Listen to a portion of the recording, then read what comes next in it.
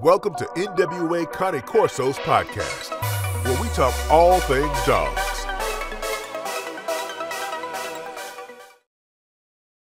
Hey, Jimmy, how did you get started in the field of dog show judging, and what inspired you to pursue it as a career? Well, the breeding and showing Corsos came before judging. I started breeding Corsos over 20 years ago and showing them. Of course, at that time we were in the rare breed circuit. We weren't in AKC yet. So as we progressed through that, in 2008, I founded SACI, Society in America for Cane Corso Italiano, the National Breed Club, which put the breed into UKC with full UKC recognition in 2008, and that helped advance the breed into AKC, and the breed became AKC recognized in 2010. When that happened, the AKC would accept what they call judge application of the adjunct program, which if you had 12 plus years of experience with the breed, produced champions. Of course, it couldn't be AKC champions, but either UKC champions or rare breed champions, produced a certain number of litters, what have you, pretty much criteria that's similar to becoming a judge under the regular application.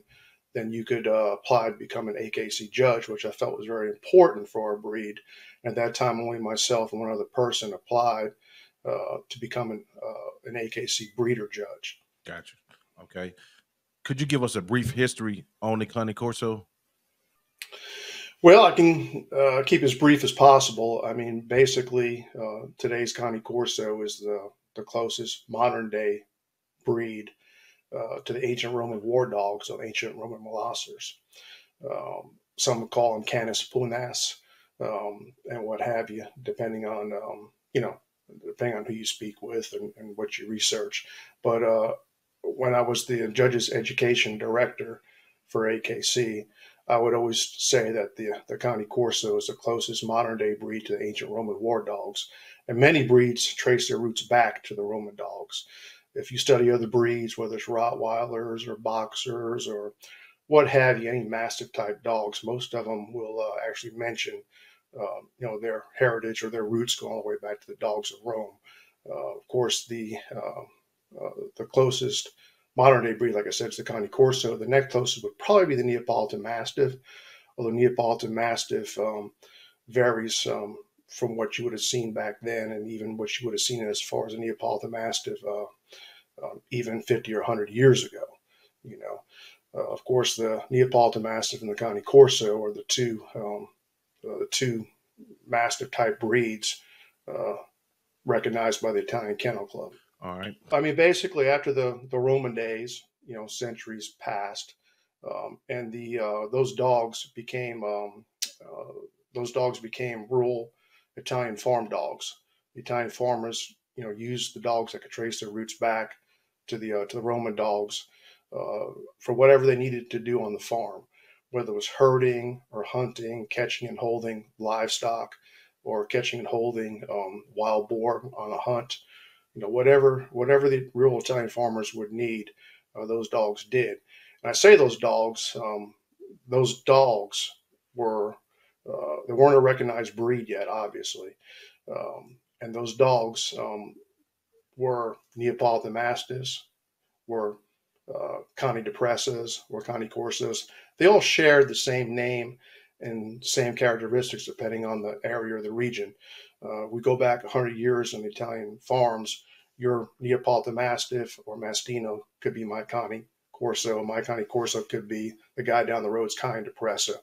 So they all kind of shared the same names. As a matter of fact, when the Neapolitan Mastiff was recognized as an official Italian breed in 1952, the original Italian standard said Mastino Napolitano, then had two surnames underneath that, Cane Corso, Cane Depressa.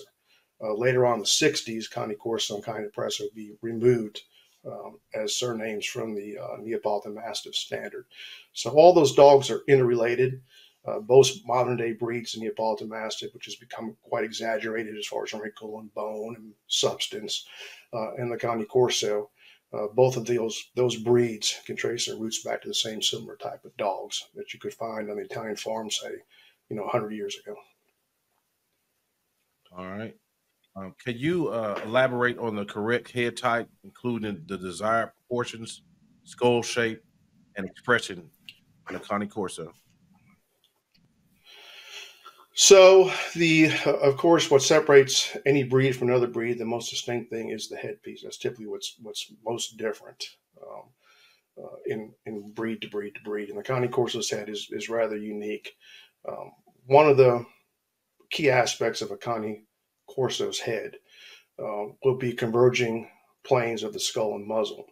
So basically, the muzzle, if it's held horizontally, horizontal, which anytime you're talking about a dog and angles and what have you, everything's based on that imaginary horizontal line. So the muzzle is held horizontally. The skull will be slightly convergent. It won't be parallel. This will be called parallel planes, where the top of the skull and the top of the muzzle are parallel. The planes never meet. The Cane Corso is slightly convergent.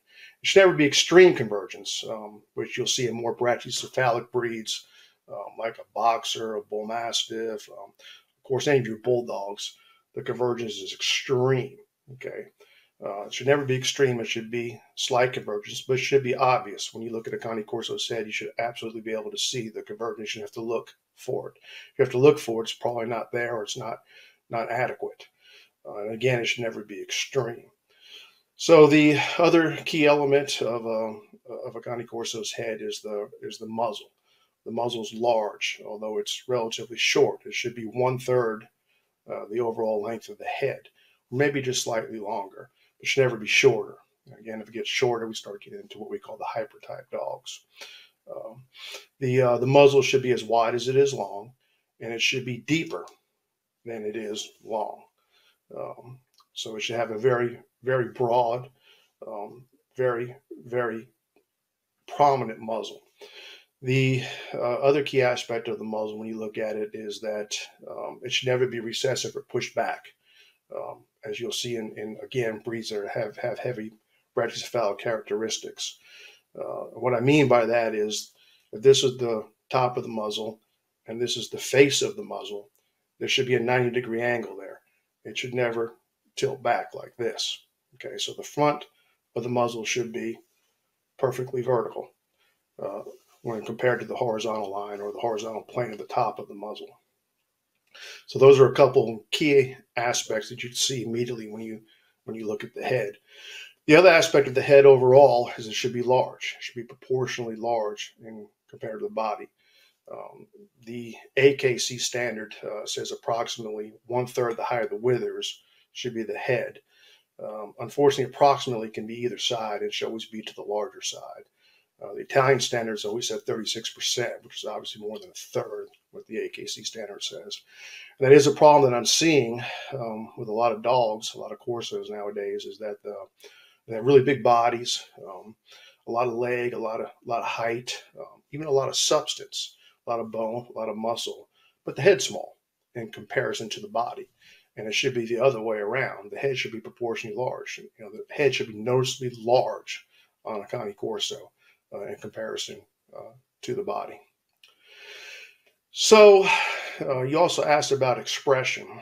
So expression is when not only the correct proportions of the head are there, but when all the details, the breed-specific details are there and obvious.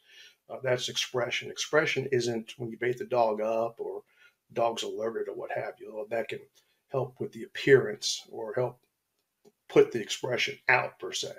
But the expression is when all those breed-specific characteristics are obvious and they're there. The dog has a great expression, as in a great breed expression. It expresses the breed-specific characteristics. So some of the details that you want to see when you look at a Cane Corso's head, some of the other details, of course, is the eyes. They play a key role in correct breed expression. The eye shape on a Cane Corso should be almond shaped to oval. There's basically 4 types of eye shape terminology used in the dog world. One is, of course, round, like a bulldog. The other one is oval. The other one is almond, And the last one's triangle. Triangle eye shape is more for your northern breeds, your Sammies, your Huskies, breeds of that nature. So the Cane Corso's eye should be almond to oval. The AKC standard says almond. It also says almond for a Doberman, for example, although the eye shape of Corso's, is different than that of a Doberman. So I like to say almond to oval is the shape. Also, the eyes should be spaced far apart in a subfrontal position. And what that means is the eyes aren't directly on the front of the skull if you're looking at the dog, and they're certainly not off to the side of the dog like on a sighthound. They're subfrontal. So they're mostly in the front, but they should be a little bit to the side um, as far as the placement, wide spaced in subfrontal position. The other aspect is they should be set just slightly above the muzzle point. So the eye should never be set below the muzzle plane. So you should have the muzzle plane and the eyes just slightly above that. That's a key part of expression is the eye shape and placement. So that's very important. Another aspect of details in the Cane Corso head is that everything should be chiseled and squared, no rounding. Bulldogs, bull mastiffs have a lot of rounding to the skull. A Cane Corso should be like it's chiseled out of granite. The muzzle, the skull, top of the skull should be flat, flat between the ears and flat from looking from the side in profile. It should be flat. Should never be any curvature to it or any rounding to it, as you see in some other breeds. Another key aspect when you're looking right at the Cane Corso, at the expression, the breed expression, is that the muzzle actually forms a trapezoid. A lot of people will say Cane Corso's muzzle is square.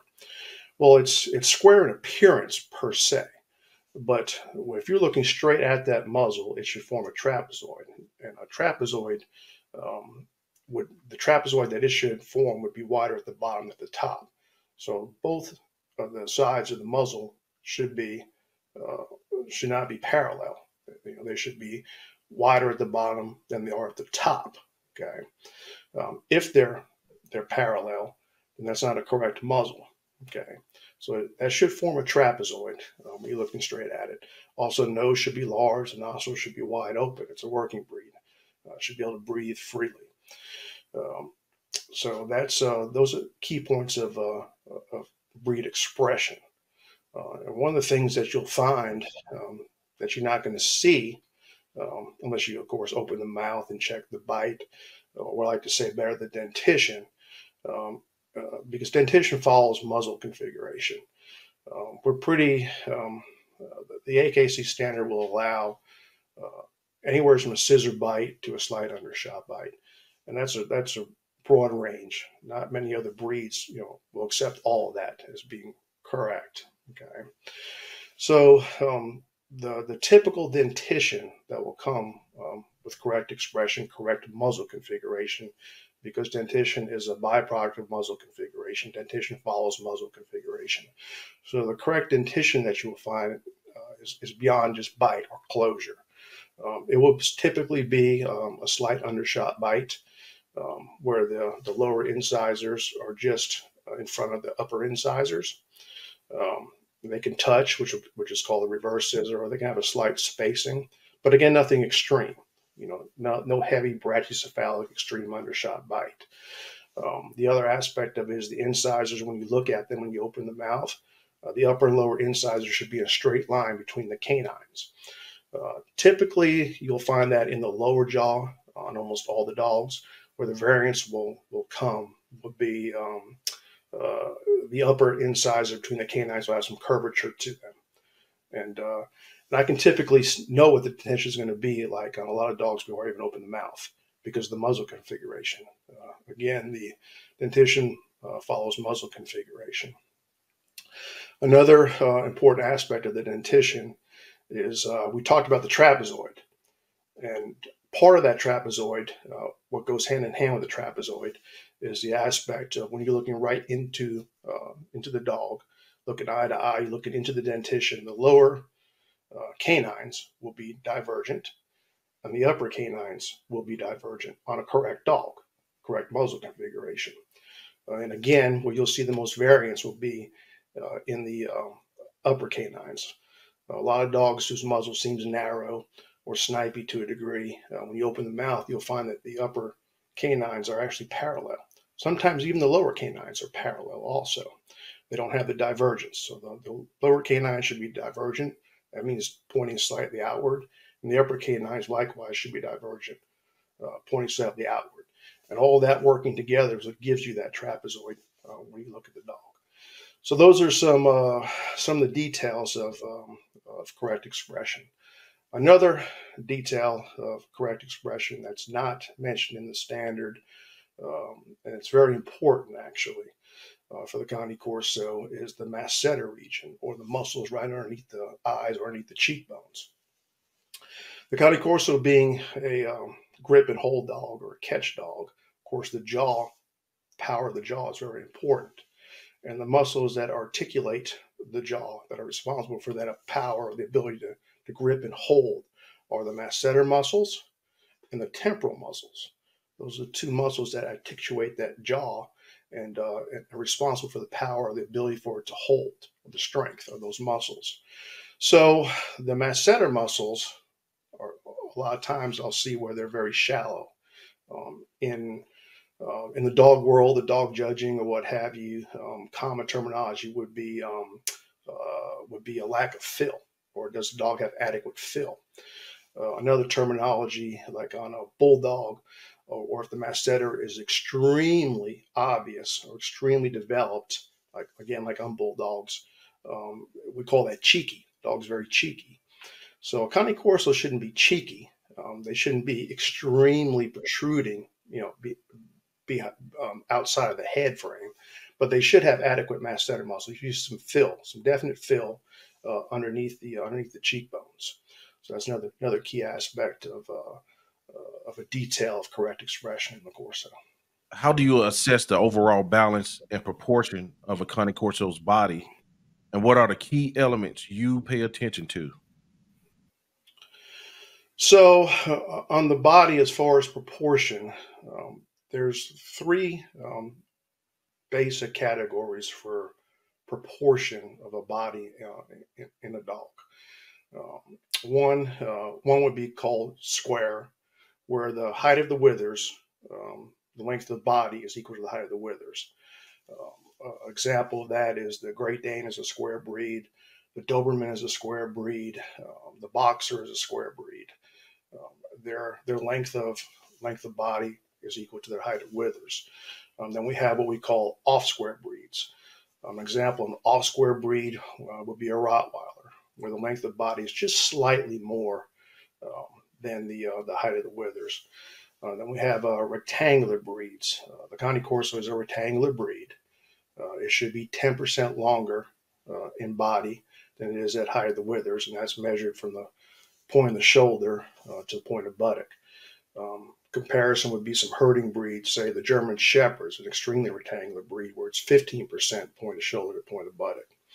So as far as proportion, when I look at a Cane Corso, the first thing I want to see is noticeably a rectangular breed. Not extremely rectangular like a German Shepherd, but noticeably rectangular. If I have to sit there and look at the dog to figure out if it is 10% longer than it is at the withers, it probably isn't. It's probably off square.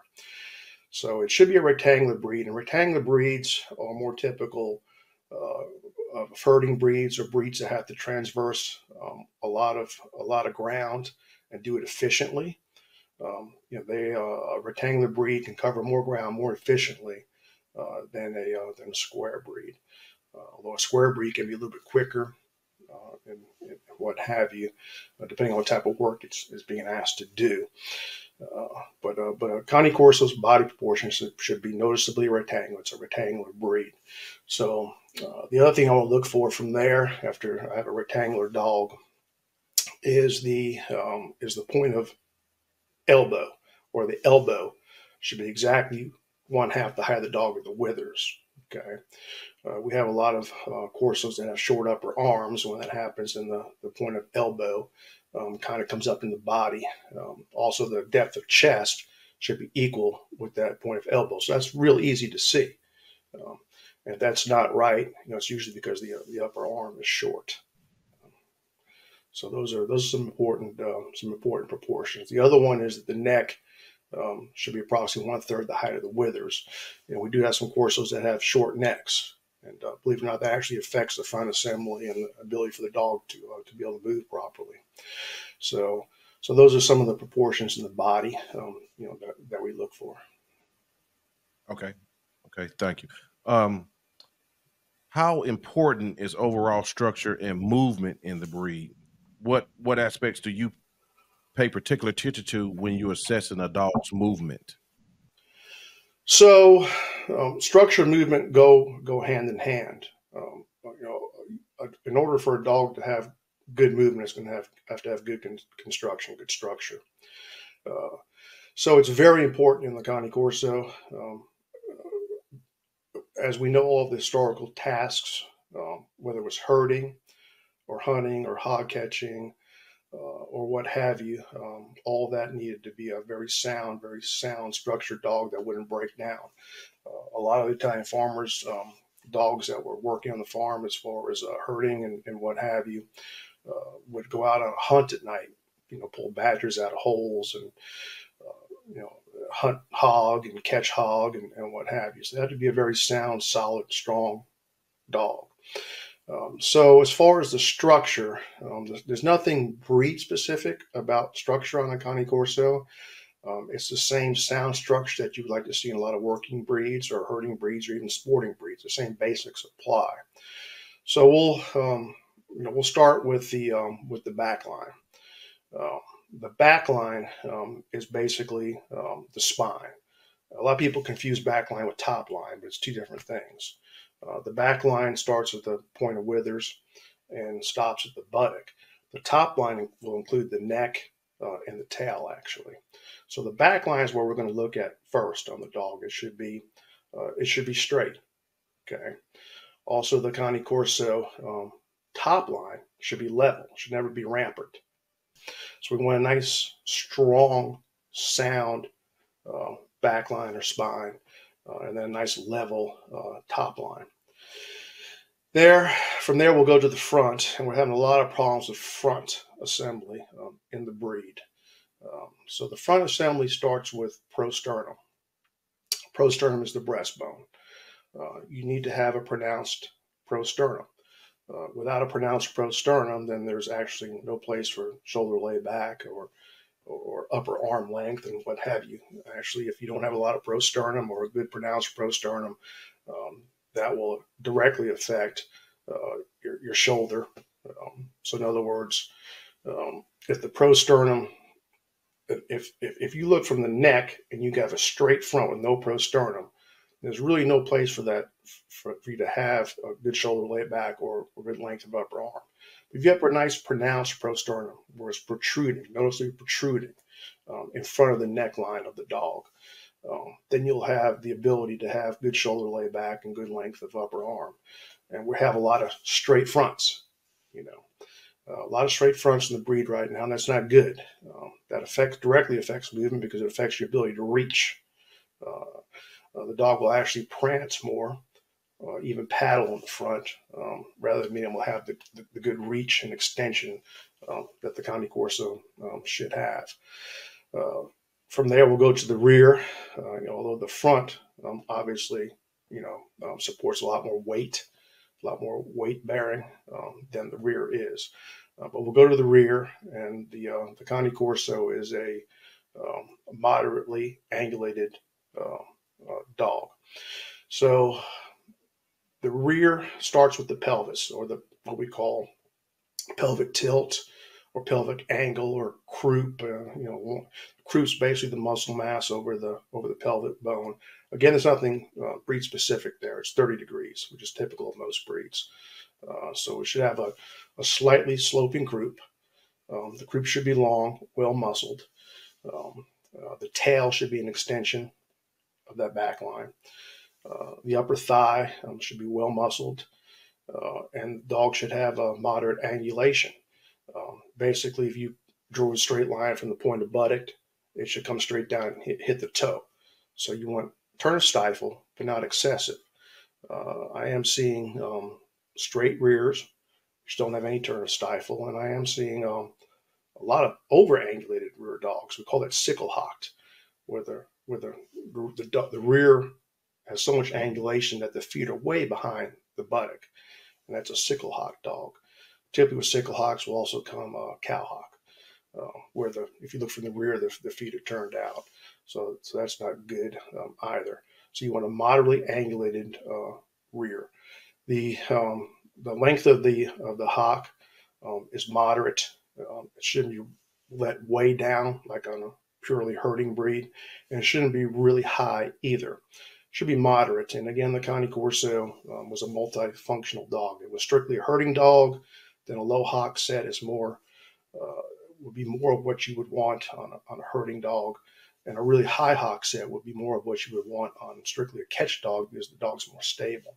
But being a versatile working breed, just a moderate hock length is what you'd want to see, and again, moderate rear angulation. So when all this comes together in movement, the movement of a Cane Corso for a dog its size, with its substance and its mass, is really beautiful on a correct dog. The correct movement for a Cane Corso is what we call an extended trot or an elongated trot. And basically what we look for in a correct moving dog, if it's well structured and is moving correctly, you're going to see big open triangles. In other words, you have a big triangle on the front feet when it's moving, and a big triangle also in the back feet when it's moving. And it will appear that the front and rear toes are just slightly passing one another. And the dog will have a period of suspension where all 4 feet are actually off the ground for a split second. And that should be effortless. The standard says near single track. I don't think I know a Cane Corso can't single track. She never single track. The more common terminology used for similar breeds is isn't really a near single track, but it will converge to a common center line. So in other words, the feet start out here and they start coming in more together as a dog accelerates. Also, all the feet should remain straight in a straight line. Again, we don't want to see the rear hocks, cow hocking, or barrel hocking. The front, we don't want to see paddling. We definitely don't want to see east-west in the front or crossing over in the front when the dog's coming back to us. Although they should converge towards a common center line. They should never cross over. So that's the structure and movement is very important in the Cane Corso. It's a true working breed and needs to remain a true working breed. So structure and movement's extreme importance. Okay. What are your thoughts on coat colors and markings, and how much weight do they carry in the judging process? So we have colors for the Cane Corso that we've always had, and it's really not a whole lot of colors. We have black, we have gray, and we have fawn. The fawn is probably where you see the most variance. Of course, we have brindling. We have brindling of all those colors. But the fawns can be anywhere from what we call red, which is really still a fawn. It's a very, very rich fawn. We call it a red. All the way to what we call a Formentino. Formentino is basically a blue fawn. It's a blue-based dog, and the fawn and the red is a black-based fawn. So that's where we'll see the most variance probably is in the fawns. As far as weight, as long as it's a correct color, then it has no weight. Nothing's preferred. It doesn't matter if it's black, if it's gray, if it's we had different shades of gray. Years ago it was referred to as slate gray or what have you for the really dark gray, and even lilac for the lighter gray or what have you. But it's still gray. It's just different shades of gray.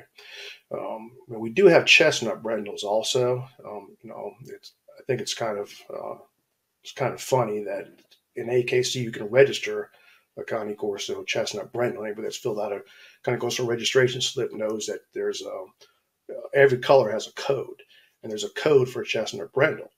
So you can register a Cane Corso chestnut brindle, but it's not in the standard. It doesn't say chestnut brindle. Thankfully, it's close enough to brindle where I don't think anybody's ever challenged it or what have you. But if you can register a Cane Corso chestnut brindle and it is a traditional color, you should be written in the standard. Unfortunately, it's not right now. So hopefully that won't be any controversy anytime soon, but it's always that possibility. Another aspect of color that's not described enough is again in the fawns. That's where I said the fawns probably have the most diversity. Is carbon. We call it carbon. It's a breed specific term, kind of like Formentino is a breed specific term for a blue fawn. I mean, that's all Formentino is, a blue fawn. But we call carbon where you'll have that fringing or that dusting of the black tipping, on the coat to different degrees. Some are real heavy, some are real light. Some puppies have it and it goes away, what have you. But it still remains a lot of adults. The AKC term for that would be called sable. When you see that, a fawn with that, it's sable. So I've been asked that a lot actually over the years by judges. Is it considered a dirty coat in our breed? And, I say it's not a dirty coat. It's a traditional coat. You'll see it again very, very commonly to different degrees, but it should never be extreme or overbearing or overpowering, but to have some degree of sabling is perfectly normal. So again, all those things should never bear into, into anything that has to do with placements. The only fault we have in color listed, which is actually a DQ, is black and tan. And it's black and tan points, black and tan pattern, or whatever you want to call it. It's obviously a Rottweiler, Doberman, other breeds. That's a common color for them, or actually the only color for, say, a Rottweiler is black and tan points. So we have that as a DQ, and I'll share a little history on that for those people that don't know. Way back when, way back when the black and tan was actually written into the original American standard. The Michael Satilli standard included black and tan and blue and tan, because we had the dilute also, which is a blue and tan.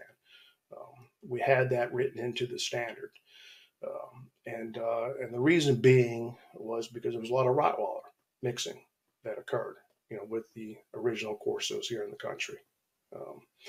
So the black and tan was actually removed from the original American standard in 2000.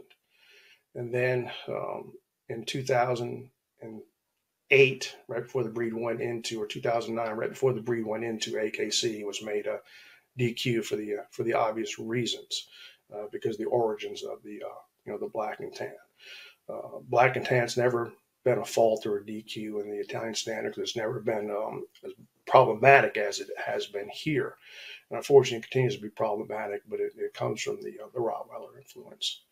So that's the only thing that, obviously it's a DQ, so the dog is out of the ring. Again, with the fawns, there's another color that we have a breed-specific term for also, and we call it straw. So a straw isn't a fawn. It's actually a different DNA. If you DNA the dog, it would be a different color locus allele that produces the straw. Some people say it's white, a white Corso, but it's really not white. It's not a white locus allele. It did exist historically, but very, very rarely was it seen in the rustic Italian dogs. I actually asked some of the old Italians about it.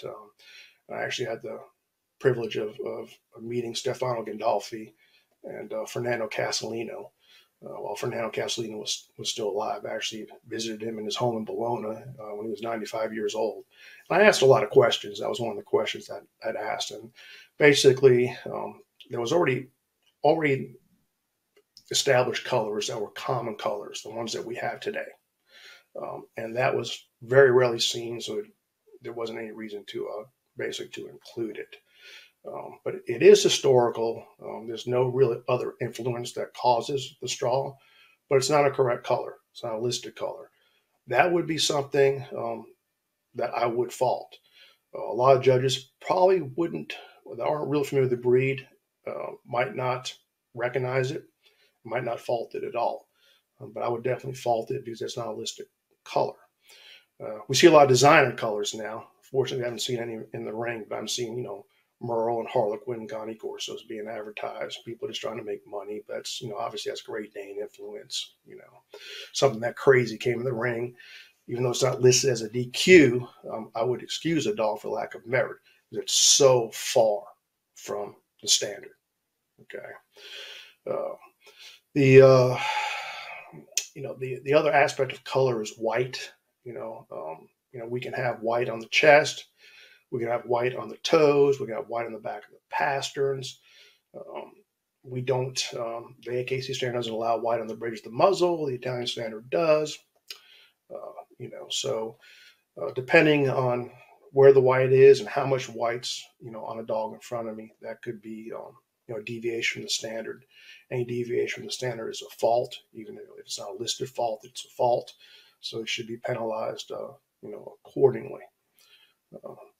So that's it on color. Unless there's any other questions you have on color. No, you actually covered it thoroughly, very thoroughly, more than I would thought. I learned a lot just then. So let me go to the next. Well, good. Are there any specific health concerns or issues that judges should be aware of when evaluating a Cane Corso? Well, as far as health issues and a judge evaluating a Cane Corso, there's if a dog has a bad heart, I can't tell. Okay. So most health issues you're probably not going to be able to notice, with the exception of one, and that's temperament. I always say temperament is mental health, right? If I've got a dog in front of me that's extremely skittish, scared to death, doesn't want to be touched, then obviously I'll see that, and that's not a good thing, especially not a good thing for a large, powerful breed like a Cane Corso. Cane Corso should always be confident. So that's something I could see as far as health. If a dog has some elbow dysplasia or some hip dysplasia, then of course, that'll show in the movement to a degree. Probably won't move the best. I still can't diagnose it as being hip dysplasia or elbow dysplasia. I'll just, basically look at it as poor movement for whatever reason. If a dog is noticeably lame in the ring, if I say it had severe dysplasia, it was noticeably lame, then any noticeably lame dog is excused from the ring. Can't go on. So if I got a dog that has a catch in the front, it has a limp in the back, what have you, the gait's not clean, it's obviously has some issues going on, then I can excuse that dog, and the dog should be excused for being lame. But there's very little you can really tell by health, other than, again, temperament. And unfortunately, it's not listed as a fault. It should be. There are other similar breeds. I'll give you two examples: the Doberman Pinscher, the Doberman, and the Rottweiler. On their temperament sections and their breed standards, both are crystal clear that if a dog is shy, any shy dog should be excused from the ring. That's a fault. It's a fault. Our standard doesn't say that. I firmly believe it should. I won't excuse a dog unless it's extremely shy, but I certainly won't consider for placement either. So I wish our standard said that. It doesn't. As a matter of fact, when I judge, one of the things that I do is when at the end of course, I already examined the dog and stood for exam. That's great. I move it back and forth. When it's done moving back and forth, when I'm looking at the dog, when it comes back, when it's free stacked, I'll actually circle the dog. I'll walk from the front of the dog completely around the back of the dog. And I want to see, how much confidence that dog has. Is that dog turning its body? Is it turning its head? Is it watching me, scared about what I'm going to do? You know, so that plays into part of my evaluation of that dog as far as temperament, despite not having a whole lot in the standard to rely on. Right. Okay. Are there any specific training or handling techniques that you believe can enhance a Cane Corso's chances in the show ring? So a good handler, um, good handling goes hand in hand in being successful in the ring. It's kind of like a race car. You know, if you've got a really good car, you have a really good driver, your chances of winning are definitely better than a good car with a poor driver, or great driver with a poor car or a slower car, right? So it's definitely important to have good handling on the dog to show the dog its full potential. You know, if you don't move the dog properly, um, then the judge might not really see how well that dog moves. You know, same thing when you set the dog up. If you don't set the dog up properly, you could break the back line. The dog might have a great back line, but if you don't set the feet properly, then you could break the back line. It looks like the dog has a bad back line, but really it doesn't. You know, so there's lots of techniques and training and things that go into presenting a dog to its full potential. So basically, as far as presenting a dog to its full potential in the show ring, there's lots of great professional handlers that are experienced at training that dog to show its best potential in the ring. Uh, for those of you that want to show your own dog, and I encourage that, I show my own dog. I've shown my own dogs over the years. I've also used professional handlers. It just depends on on the circumstances of that time. But for those of you that want to show your own dog, you want to get into showing your own dog, I recommend first watching how dogs are presented of your breed, of the Cane Corso. Go to the AKC shows, watch how they're presented, and then find a local kennel club. Most local kennel clubs will have handling classes, which typically have some judges involved and handlers involved and what have you. You can go to the handling classes. You can learn to show your dog in the handling classes, and then also do some of the UKC shows. UKC is a great venue. There are no professional handlers allowed in UKC. So it's a more laid back, relaxed, not quite as competitive as an atmosphere, but everything's the same as far as the ring procedures, the movement, the presentation. The whole thing is basically the same as AKC, but it's kind of like minor league and major leagues, right? We can kind of look at it that way. And then when you're ready, you feel you're confident, and you can step into the AKC ring.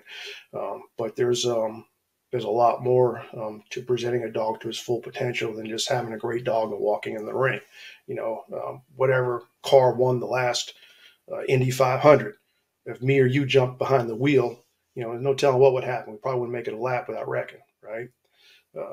So you could have a great dog or a great race car, but you also had to have a good driver or a good handler or good handling to present it to its fullest potential. Okay. Can you describe the typical pace of judging in a Cane Corso show, including any specific routines or procedures that judges follow? So as far as pace, we're on a strict schedule. We should basically spend no more than 2 minutes per dog.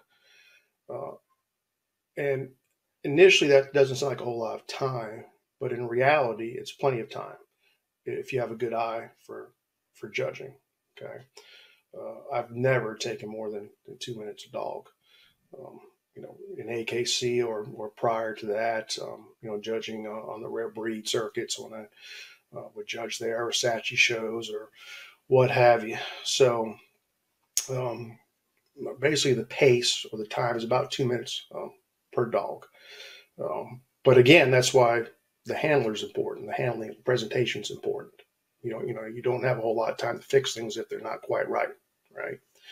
So as far as procedure, ring procedure is pretty typical for all judges, although you're allowed whatever ring procedure you want to use. Basically, you have to do an examination, a breed-specific examination of the dog being static, or it's stacked per se.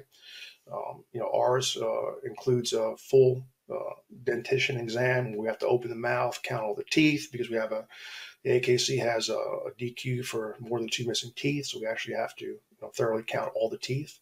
Have to count the incisors, the premolars, and the molars, and the canines, of course, and be sure we have no more than 2 missing teeth. So the oral exam is important. Every judge is supposed to do a thorough oral exam and count the teeth on a Cane Corso. From there, examining the structure of the dog's pretty straightforward on a Corso. You really don't have to touch a Corso like you would a heavy coated breed like a Black Russian Terrier or something of that nature, a giant Schnauzer. They have a lot of coat, so to find the point of shoulder, point of withers, the point of elbow, a lot of that stuff you have to put your hands, dig into the coat, to find those things. I can judge structure, of course, without ever touching it. Although I do touch the dog again because I want to see the confidence of the dog and the stability of that dog. Make sure it's not skittish or shy or reserved, because it shouldn't be. It's really the only reason I touch a Corso. Of course, as a testicles, you're supposed to touch the testicles, be sure they're there and they're real. So, from there, you move the dog. You want to be able to judge the movement from a side gate. You want to see the side gate. You want to see the dog moving away from you. You look at the rear of the dog, and you want to see the dog moving towards you. You look at the front of the dog. So that's pretty much it as far as the exam and the ring and the procedure. Typically, the static procedure, where the dog's stacked, will come first, and the judge will ask you to move the dog, down and back to see the front and rear, and then in a circle to see the side gate. Can you explain the steps or requirements for someone who wishes to start showing their dogs, particularly the Cane Corso breed?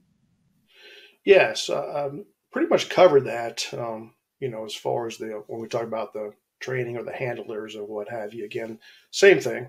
If you want to show your own dog, And a conformation class, and that's great. I'm all for that. If you want to show your own dog, that's great. Find a local kennel club, find out they have handling classes. Start out in some UKC, try and find some UKC shows. Of course, watch the AKC show be very, very attentive. Pay a lot of attention to what's going on in that ring when you watch the handler.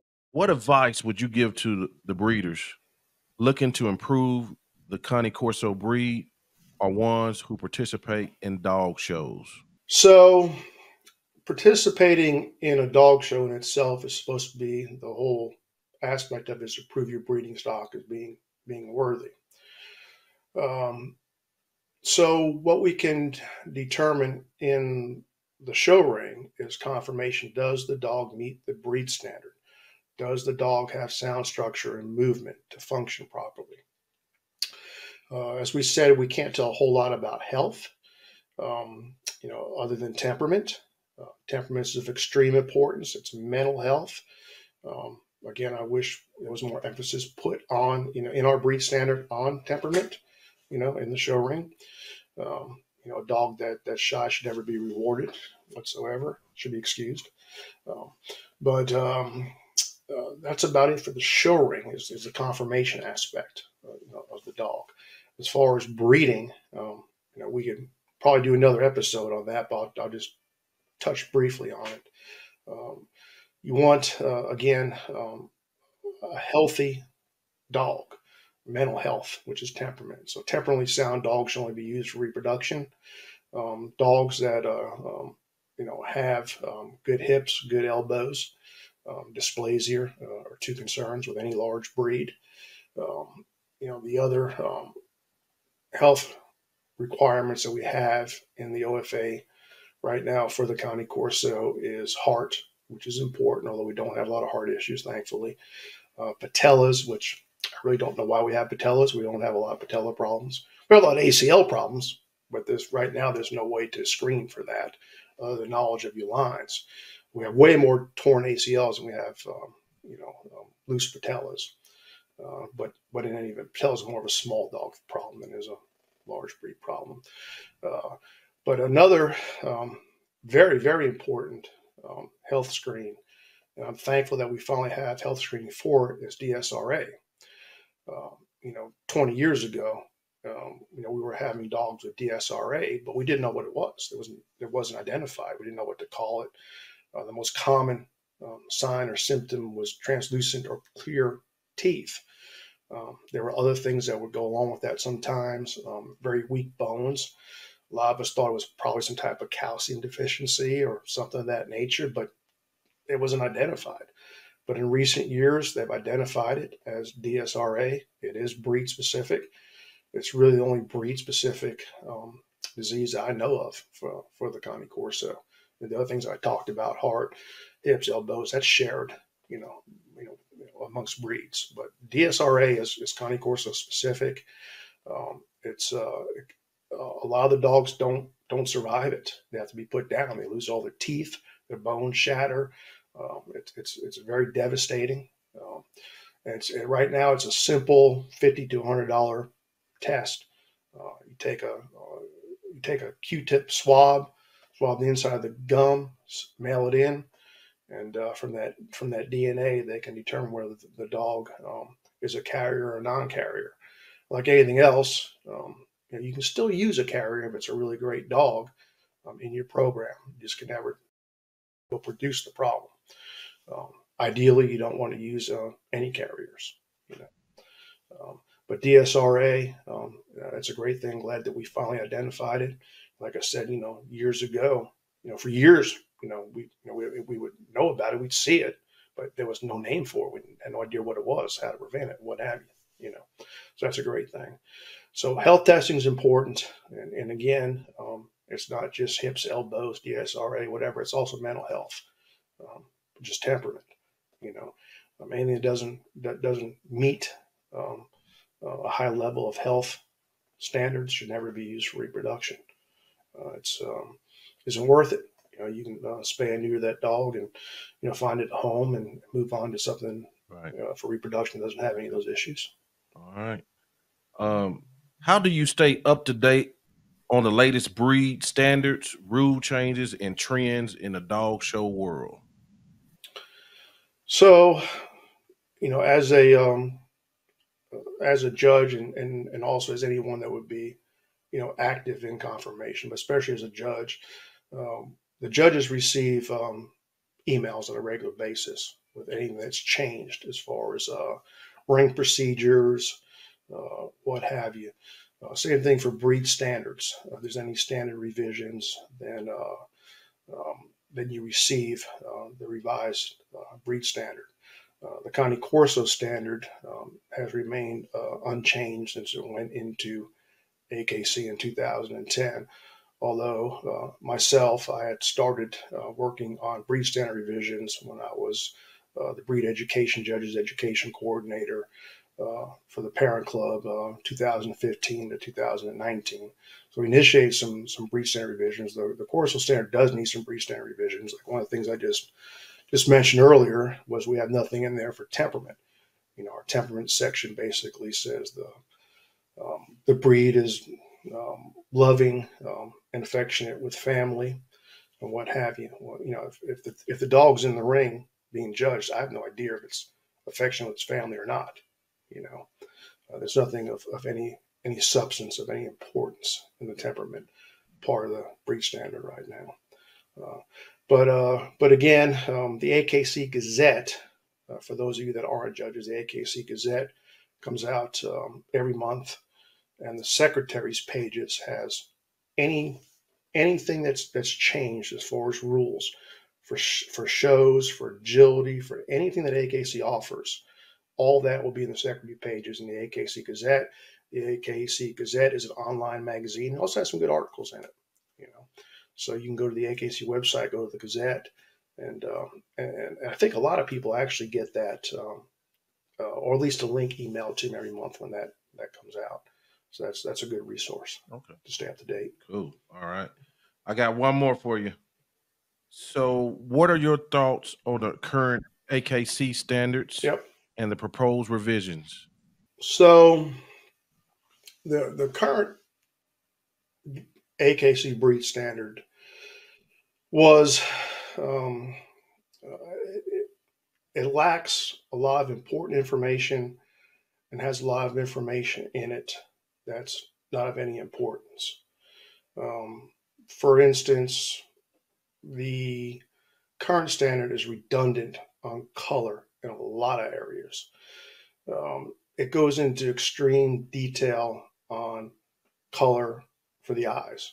That's been very problematic. Of course, eye in our grays, in our formatinos, can be a very light yellowish color. So when I did judges education, I always told them don't get stuck on the yellow bird of prey eye DQ so much on the yellow aspect as on the bird of prey aspect, was that little bitty black pupil in the center, you know. But that should never have been made a DQ.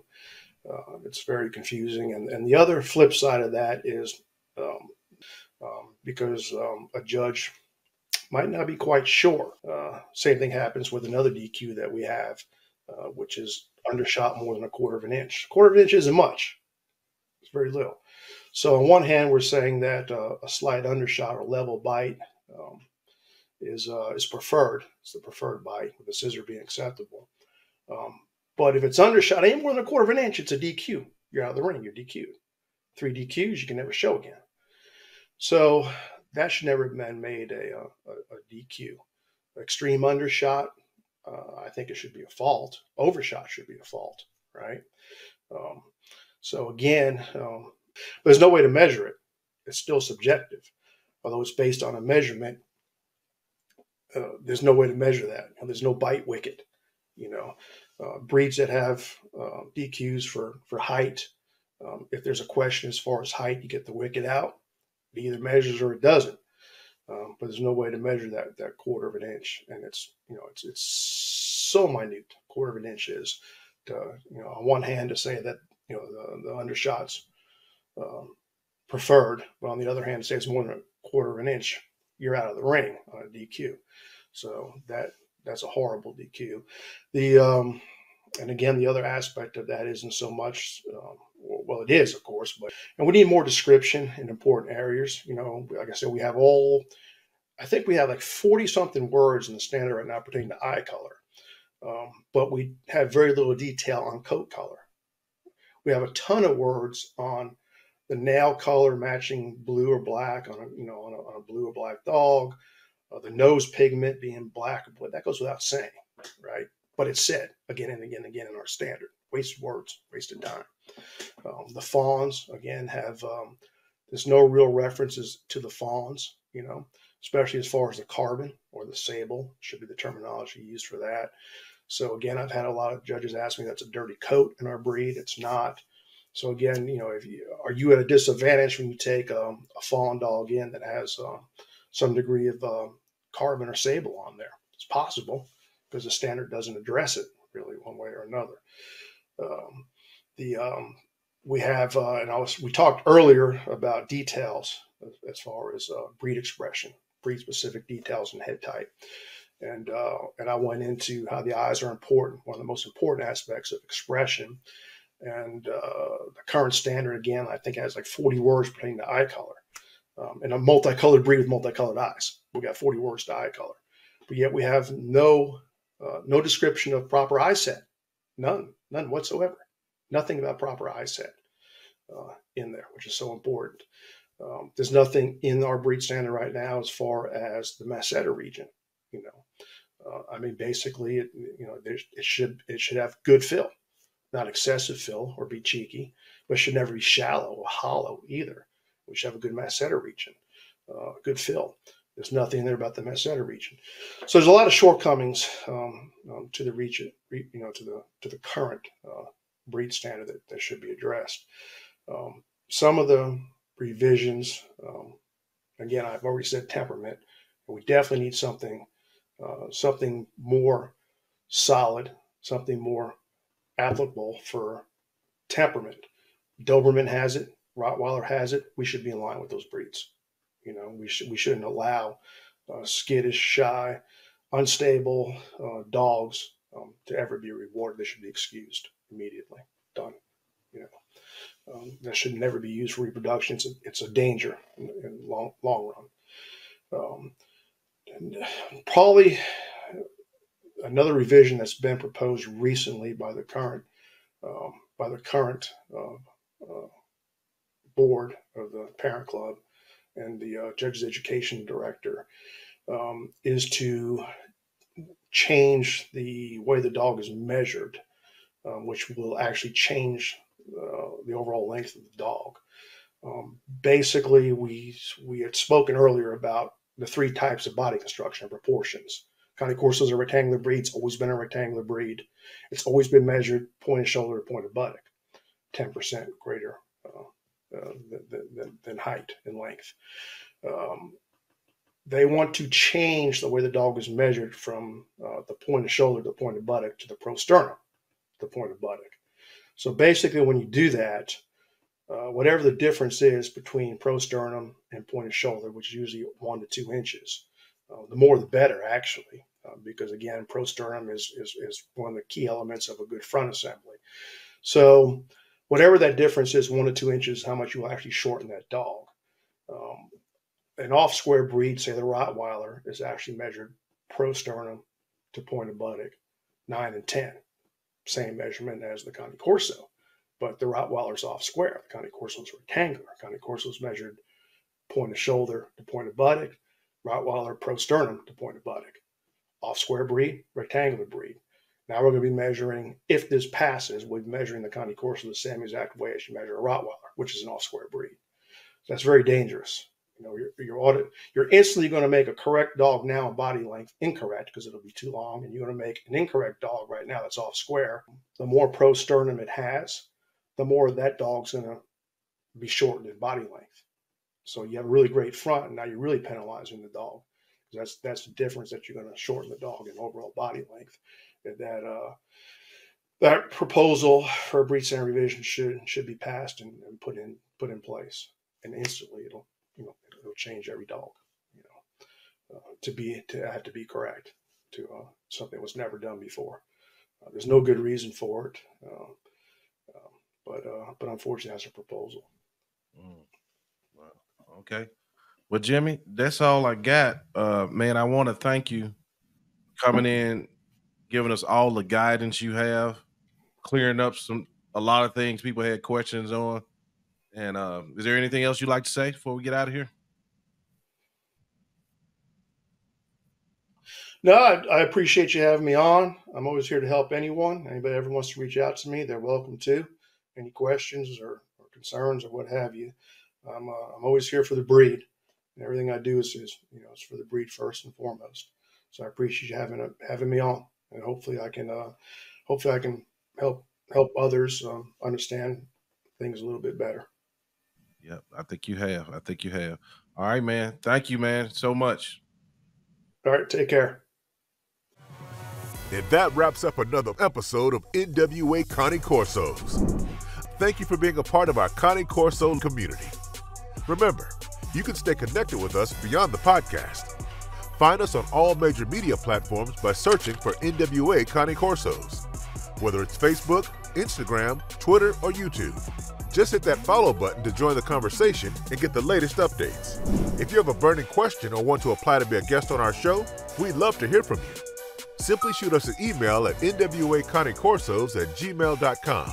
And if you're a business interested in becoming a sponsor, reach out to us at the same email address. For more resources, exclusive content, and links to all our social media profiles, visit our website at nwacanecorsos.com.